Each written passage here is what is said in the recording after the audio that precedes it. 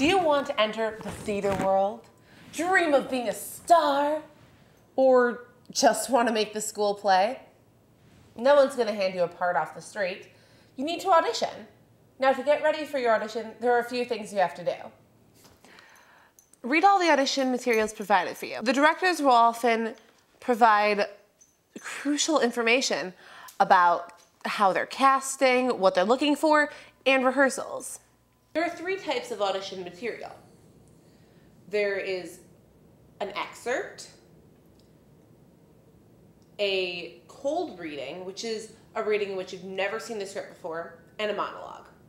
If there's an excerpt provided, read it over. Read it aloud repeatedly. Memorizing it would be a huge advantage, but not entirely necessary. On the day of the audition, you may need to fill out some forms. Some audition packets will come complete with forms, so fill those out ahead of time. Before, pack everything you're going to need, and include a water bottle and a light snack. Make sure you get a good night's rest, but don't oversleep. It's the day of, and there's still more to do.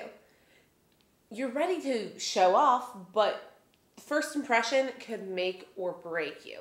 Thus, dress to impress. You want to stand out without weirding them out. If you're going for a specific character, dress as you think that character might.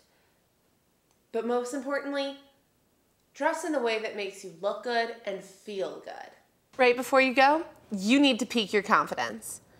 Do some positive thinking.